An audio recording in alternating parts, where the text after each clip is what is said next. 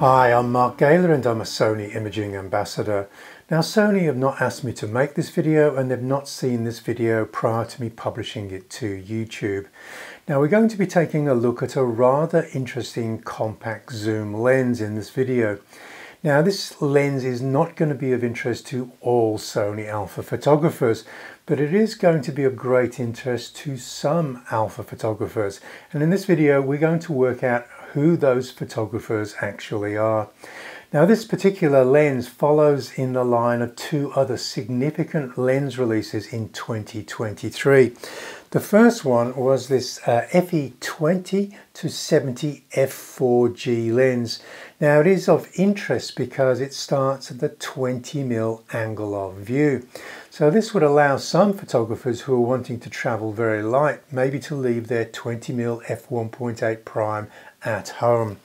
The next significant lens was this 70 to 200 f4 macro G Mark II lens.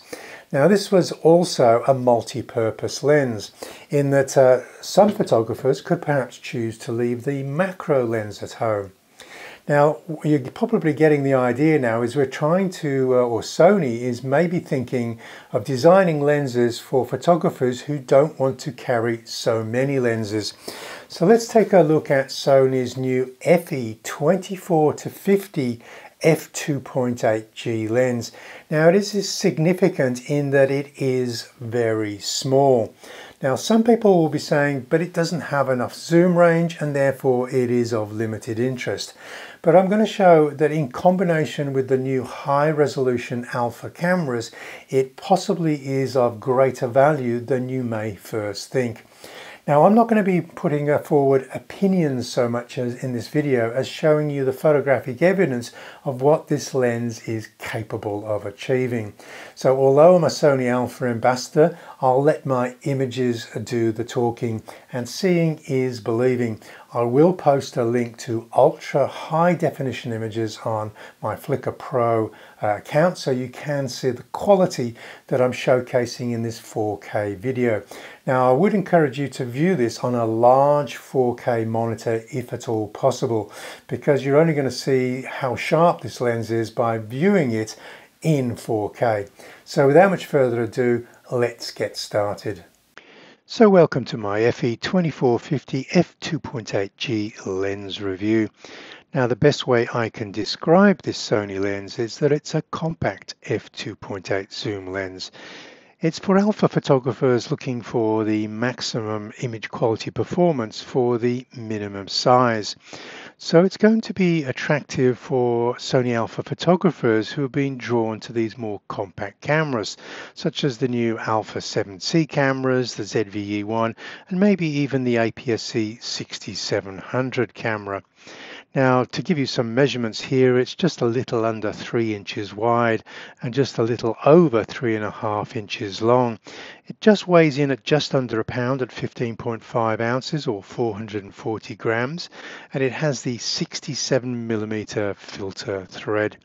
Now we can see the new lens over there on the left compared to what was a compact lens by Sony in 2023, which is their FE2070 f4G. Now we've got a lot of Sony standard zoom lenses to choose from, and this one comes in at the third lightest.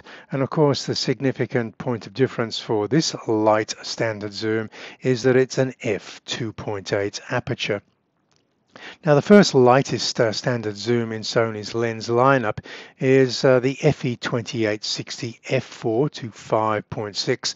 That's a variable aperture, and it stops down to 5.6 at perhaps just a little under 40mm focal length, and you've stuck with that 5.6 aperture all of the way up to that 60mm maximum focal length. So we have a two-stop disadvantage over the FE2450 f2.8G lens. And this is obviously going to play out in the fact that our ISO may be a little higher in low light, 4 times higher. Let's not kid ourselves here. And we're going to struggle to create images with shallow depth of field unless we're close to the subject matter with a maximum aperture of 5.6. Now, the second lightest standard zoom from Sony that is still available in their lens lineup is the aging FE2470 f4ZA. That ZA is because it's a Zeiss designed lens. It's one of the original full-frame E-mount lenses. It comes in at half an ounce lighter, and it has that one-stop disadvantage in that it is an f4 maximum aperture, but it is a constant f4 maximum aperture. The third lightest, of course, goes to the FE2450 f2.8 G Master lens. Now, this is significantly different from that Zeiss designed lens in that it has all of the bells and whistles. And what I mean by that, it has an AF/MF switch, absent from the Zeiss, custom button, aperture ring, D-click switch. It has an amazing 11 blade aperture, so that's similar to the G Master lenses. Compare that to the 9 blade aperture in the 2070 f4G lens. We have fast AF, and it is internal focusing. I wasn't thinking of going to mention that because pretty much all of Sony's standard zoom lenses have that internal focusing, but it is perhaps of interest if you're used to having macro lenses which don't have that internal focusing. Now, points of difference or features that I want to call out is that it's small and light. It has a constant f2.8 aperture. It has a close focusing distance, and it has linear AF motors. Now, when Sony gave me the spec sheet for this new lens, it didn't have the word linear XD focus motors. It just had linear AF motors. So I was keen to see how fast focusing this particular lens was. So, of course, I took it to a local triathlon event. This guy is exiting the water very close to me, it has to be said, because I'm working with a 50mm focal length, and then running past me on the beach. And we can see the point of the guy rising from the water at the greater distance, and then as he races up the beach past me. And pretty much all of those water droplets you can see there ended up on me and the lens. And so I should point out that the lens is weather sealed. These cyclists were acquired perhaps several hundred meters down the road, and this is at the close focusing distance where I've got pretty much pin sharp images. I have to say not every sequence was pin sharp, but there was enough pin sharp images at these faster focusing tests that I was running, as you can see from this image. And again, a reminder, if you're not viewing this on a large 4K monitor, now's your chance to switch over to that, because I don't want you to take my word for it. I want you to see what this lens is absolutely capable of. And of course, what we're looking at is some very interesting smooth bokeh there because of that 11 blade circular aperture.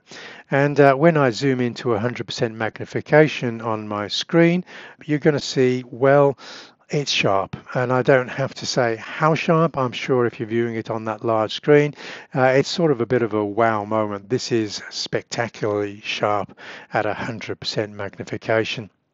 And this is not just one lucky shot. Pretty much all of the portraits, and I was shooting several hundred portraits over this test period, have that equally impressive sharpness. Those eyelashes are beautifully, beautifully sharp, as are the eyebrows there as well. Now let's zoom out to 24mm. Now this is where some lenses can let you down in the sharpness stakes in the corner at maximum aperture. So let's choose that maximum aperture. Let's go right out into the top right hand corner and zoom to 100% magnification. And I want you to look at somebody's been writing perhaps with a Sharpie pen on the bricks in the top right hand corner, and you'd have to say it's with a Sharpie pen, and indeed it is very sharp. So that lens is definitely performing wide open in the corners at that 24mm focal length. Now I should point out that I don't shoot a lot of my portraits at 24mm focal length, but it is possible with that f2.8 aperture to get figure ground separation when doing these head and shoulder portraits. And choosing that 24mm angle of view, we are getting a little bit more of the background. I've gone at a little bit of an angle here to show the perspective that we can get from that 24mm focal length. Now I'm basically front on. This is a guy called Matt that I met in the alleyways. Now with 50mm maximum aperture f2.8, and we're getting significant figure ground separation. And Matt is very close to that wall, so you can see how little depth of field there actually is at maximum aperture at that 50mm focal length. Let's zoom out a little bit to that 35. This is actually 32mm angle of view here, and we're getting perhaps enough figure ground separation at f2.8. So we're getting good figure ground separation on these full length figures here. Let's go in at that 50mm, and this is obviously where we're going to get that liquid smooth bokeh. And one of the things that I like doing when we've got this shallow depth of field is putting foreground subjects out of focus as well as the background subjects. So I like to sort of just edge into a front subject there, so I'm shooting over a shoulder, and we get this beautiful portrait there. So this is not a featherweight lens, I have to say, but it's a nicely balanced lens. And of course it is a bit of a featherweight compared to maybe the G Master lenses that you might be a fan of for the larger full frame cameras. But I'm pretty much going to showcase this small compact zoom on the compact cameras that Sony were releasing last year. And I have to say that the lens is quite comfortable holding single-handed without offering additional support underneath the weight of the lens. Now the balance of that lens is around about the focus hold button there. So that's I think is around about the fulcrum point.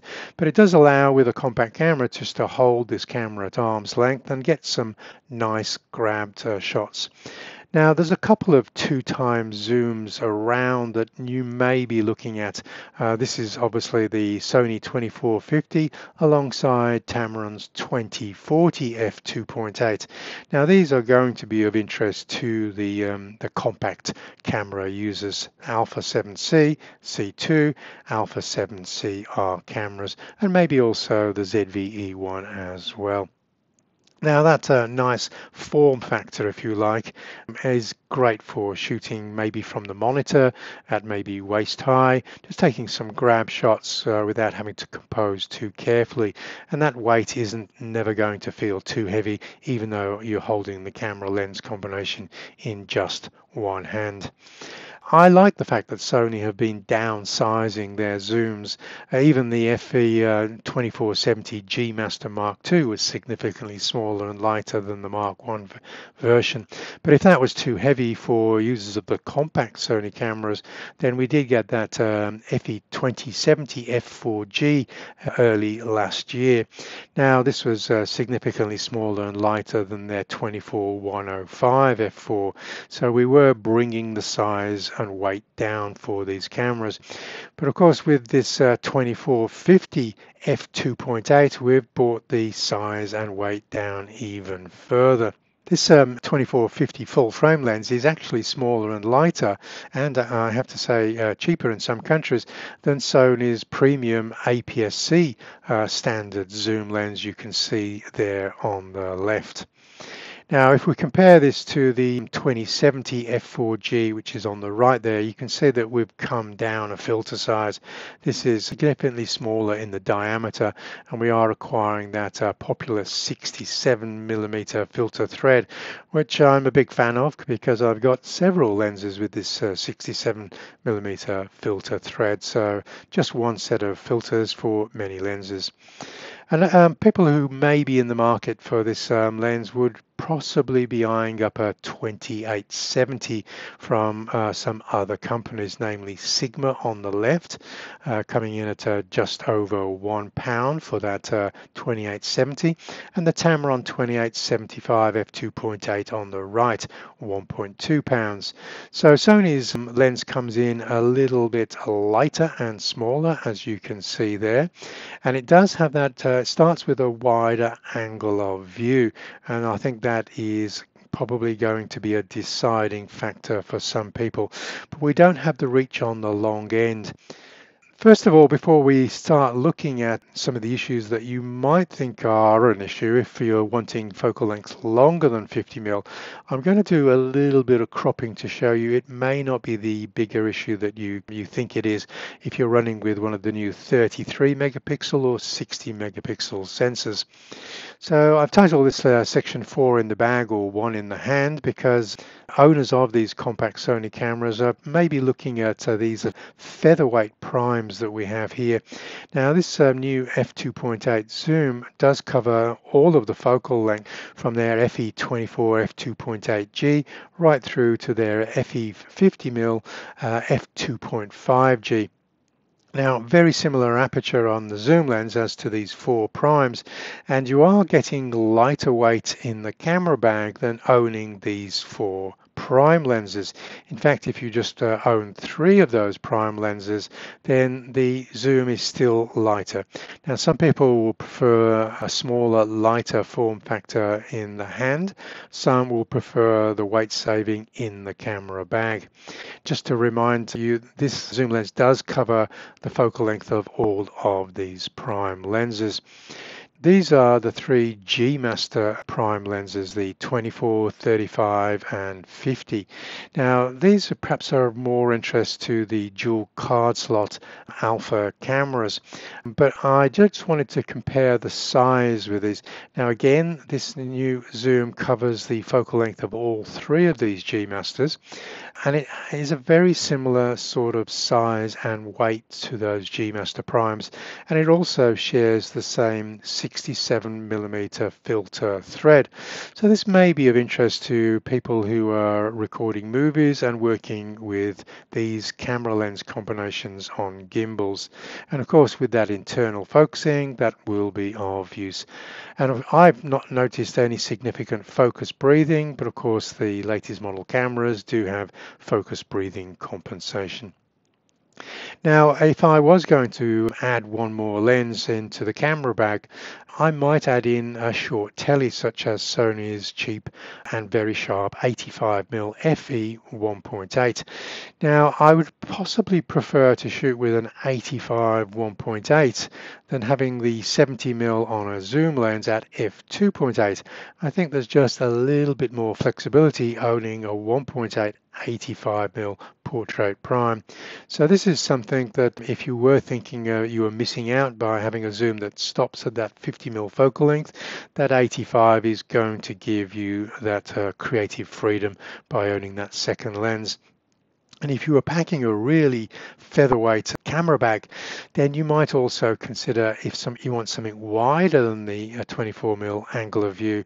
One of the things that I've been doing on recent trips is packing an APS-C Sony lens, which is the E11mm f1.8.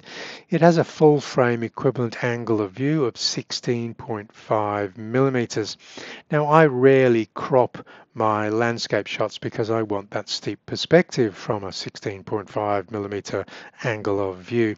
So, and if I'm shooting with something like the Alpha 7CR, I'm still shooting with 26 megapixels.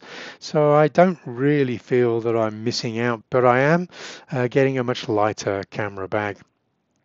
This section shows that if we aren't going to use that 85mm prime, but we're looking to get a narrower angle of view, then I would encourage photographers with the 33 and 60 megapixel sensors to explore shooting in APS-C mode or cropping more tightly in post-production to effectively get a little bit of extra zoom. And I think this point escapes people who have been used to shooting with the 24 megapixel sensors. So 24 to 50 or a 28 to 70. And I'm going to show that 50mm focal length isn't a restriction as much as you might think if we are prepared to crop a little in post, or in camera for that matter. So here's the full frame from the 24-50 at a Pride March that I was covering. And if I was to shoot in APS-C mode with that 1.5 crop, That obviously is going to zoom in, and that's going to look like a 75mm full frame equivalent angle of view. So there's my portrait look, if you like.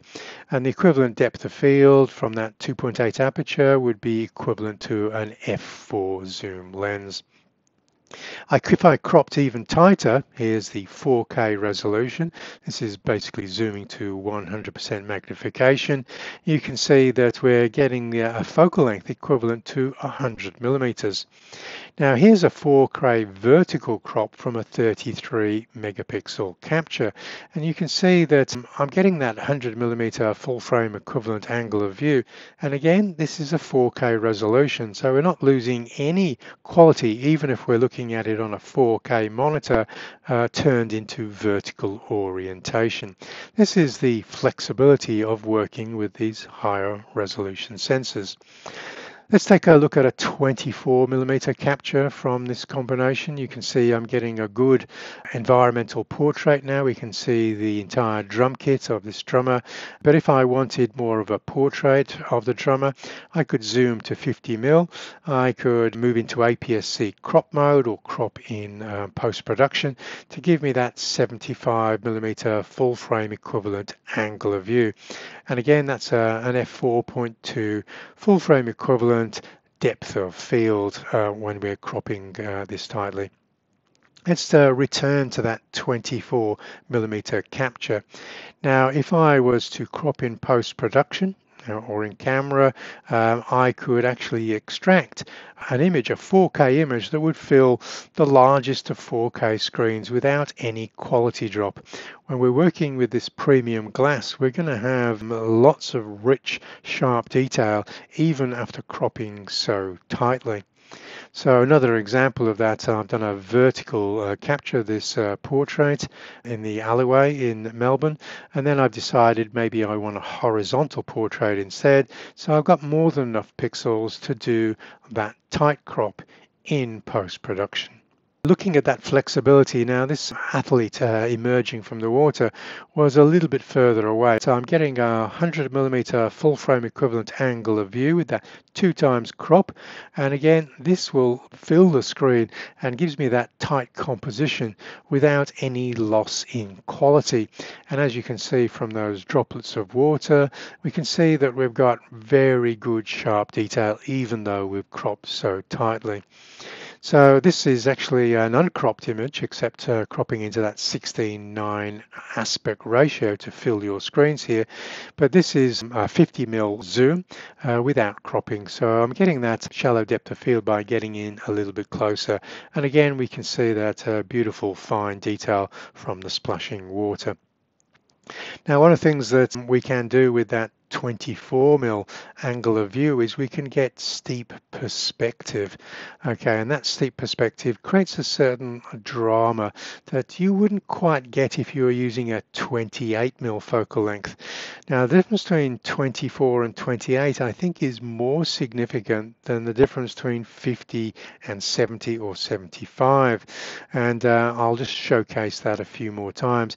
If I decided I wanted a tighter crop on this rather than an environmental portrait, again, I've even with the 33 megapixel sensors, I do have the luxury of cropping much tighter, as we can see in this example here. Now, I perhaps would choose a 2450 over maybe a 2870 or 2875 because I can crop to get a narrower angle of view, but I cannot crop wider. So I think the 2450 will appeal to more photographers than maybe the 2870 or 2875, but that's for you to make up your own decision on that one. Let's take a look at one of the capabilities of this new lens in that it has good close focus capabilities. Now, this is important when I'm out and about shooting events that I often go in very tight to shoot detail. This is a tattoo on the arm of somebody on a march that I was covering. And one of the interesting things about this 2450, it has a very close focusing distance. At the 24mm angle of view, we've got a 7.5 inches from the subject to the sensor as the closest focusing distance. Now that might be only 2 inches from the front of the lens element.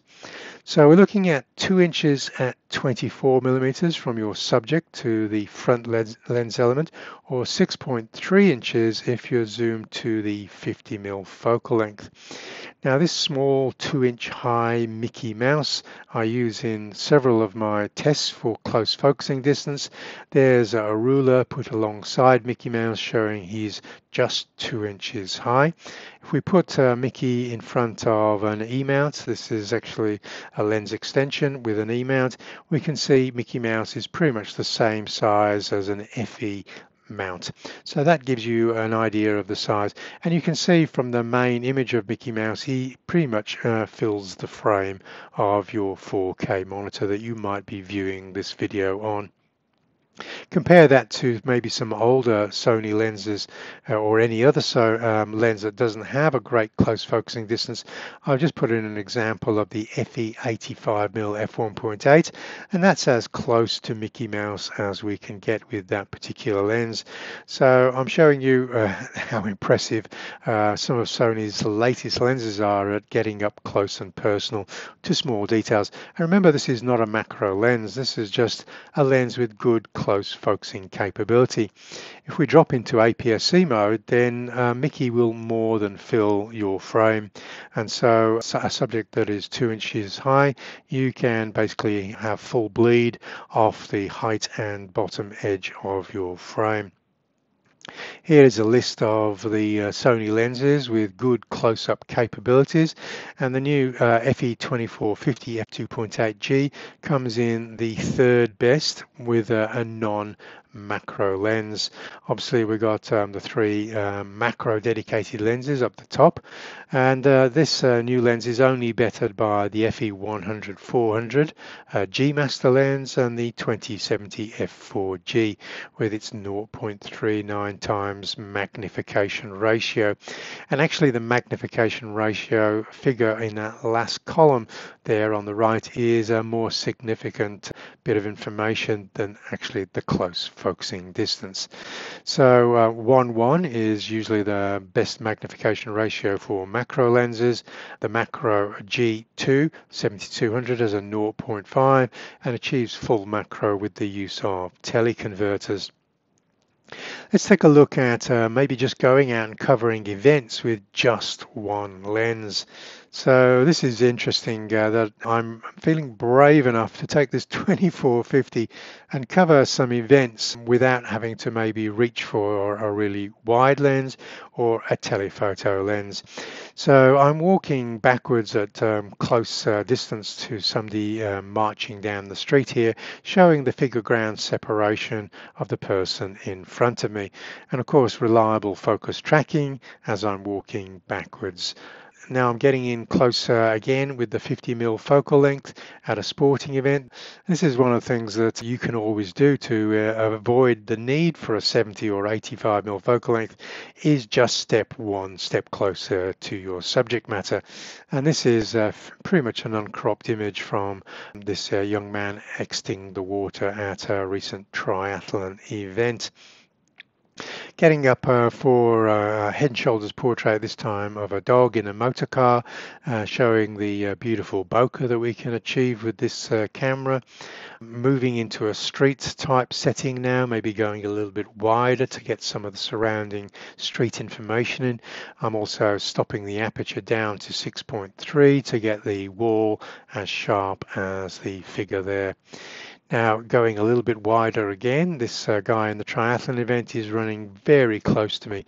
This also shows the fast focusing capability of a lens, because lenses are going to have to work much harder when your subject is moving at very close range, and this guy is perhaps only 1 or 2 steps away from me as he passes half-length portrait, pin sharp with his 38mm focal length. Again in that mid zoom range, getting more of the action, this time full figure, and again a little bit of figure ground separation at the maximum f2.8 aperture there. Now again, I tend to shoot more portraits at the longer focal length, but this one is using that mid-range 35mm focal length, and we are getting a little bit of steep perspective. So I came in at a 3/4 angle and shot her down the street to get the steeper perspective than I would have got with maybe a 50mm focal length or maybe even a portrait prime focal length. So again, you just have to step one step closer to get these head and shoulder portraits with 50mm focal length. So here's a 28mm focal length now, getting the motor car and multiple people in the portraits. Again, moving street this time with 24mm focal length because I want more of that graffiti and a little bit of that steeper perspective on these walls as it backs into that doorway. Again, going for a street type 3/4 angle, so we look down the street to get that steeper perspective of that 24mm angle of view. Again, that 24mm wide angle of view is very good because this time I've poked the camera into a motor car and got both of the guys sharp in this particular shot. Stopping down to f11, so I've got both people sharp. Obviously the ISO has climbed to 8000, so I've run this one through Lightroom's denoise and we get a beautiful fine detail even though I've run a denoise algorithm over that image. Of course, the 20mm focal length is going to be of great use if you've got crowd portraits to do. So I used to do a little bit of work for Adobe, so they encouraged me to do their group portraits as I met them at this particular event here. And of course, we can always go in and take off an individual portrait with that beautiful 50mm angle of view, maximum aperture to get that shallow depth of field. And did I tell you how sharp this lens is? Well, something to shout about, I really think. Again, fake eyelashes this time, but you can see if you're looking at this on a big screen, you can see just how sharp this lens is. And so this lens is going to be appealing for people who are wanting a small, compact zoom lens that is pin sharp across the zoom range, corner to corner, that you're going to get from this particular example. Would you choose the 2450 2.8 over the 2070 f4G? That's a difficult question. I have to say I was close to calling the 2070 f4G as my lens of the year for 2023, but now because of my love of lightweight camera bags and lightweight lenses, I would now seriously consider adding this 2450 2.8 to my camera bag. And I would possibly add in that 85mm prime to get my longer short telly, and maybe also pack in the E 1.8 11mm for those instances where I need to go a lot wider than 24mm. So if you're looking at that choice between those three again, personally, I know I'm a Sony Alpha ambassador, but again, I hope that the evidence is what I've shown in this video tutorial, is my choice would go for the 2450. Now, I do own some non-Sony lenses. I do own, like, for instance, 3 Sigma lenses, but in this instance, this Sony is definitely a keeper in my opinion. Now, if you're looking for more support, I do offer a Patreon support channel, patreon.com/Mark Gaylor. I have 500 and 600 page ebooks for late model alpha cameras. I have Q&A forums for my Premium Plus members. I have member-only seminars, over 20 hours of video seminars covering a range of topics. I also provide my patrons with raw files from my camera and lens reviews, plus camera setup files. Those files will set your camera up as outlined in the 500 and 600 page ebooks.